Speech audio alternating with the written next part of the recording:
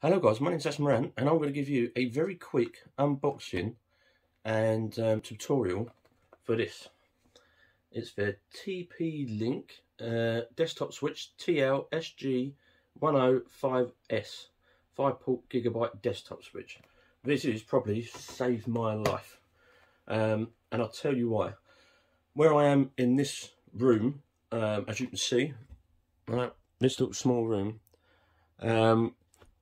the internet is not good on the Wi-Fi, and as you can see, I have a smart TV, I've got a Amazon Fire Stick, and then I've got a desktop computer and an Xbox Series S there, and it's literally Wi-Fi rubbish in this house. This is why I bought this. So I'm going to unbox it for you. I've already tried this 24 hours previous, but I've kept everything in here how it came out of the box. So it was clean filmed when I got it out of the Amazon box. And then open it up, just like so. It's a box like that. As soon as you get it, it's literally wrapped up like so.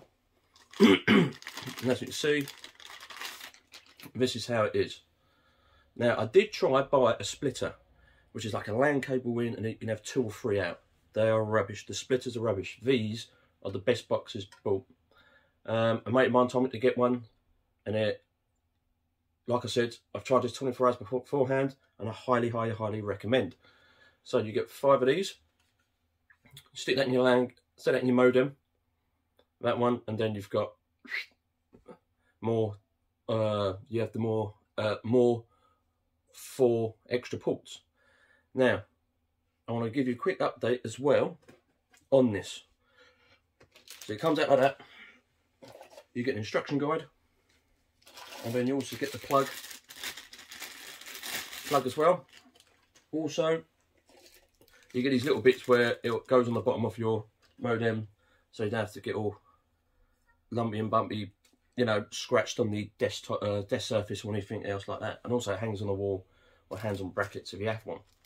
Right, the update is on the instruction manual.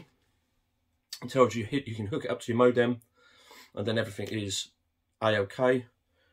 Like you said, you stick your LAN cable through the modem, through, where is it there?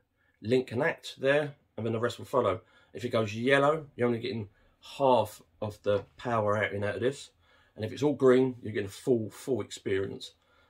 But just like me, my modem is in the living room, but I have this. Okay, so as you can see, I'm with Virgin, and because of the modem and everything, the Wi-Fi is rubbish in here. That's why I bought one of them 5-port things. So I'm going to set it up for you, and I'll show you that it works fine. Okay, so here we go. Mains at the back, just like so. Now, you put that in, but I always put the plugs in first, the LAN cables and stuff first, and then set it up. So, this one here is straight from the Wi-Fi extender. So, I've got to find it. Where are you? Link and act, which is there. And then I've got Amazon Fire Stick. I've got Xbox. And then I've got my desktop. And then I've got one more. So it's handy. So stick you round here. Oh, I'll move that with you. I'll set that there. Boom, it's not done properly, but I'll set up properly. But I just want to show you guys. So it's there and then. And of course the plug. Straight in there. Boom. So, that one's working. As you can see, green light there. And that's got a green light. That is my Amazon Fire Stick. So to show you that it all works, I'm going to set up everything, turn on every device scan, just to show that it's okay. Okay, so everything's all turned on.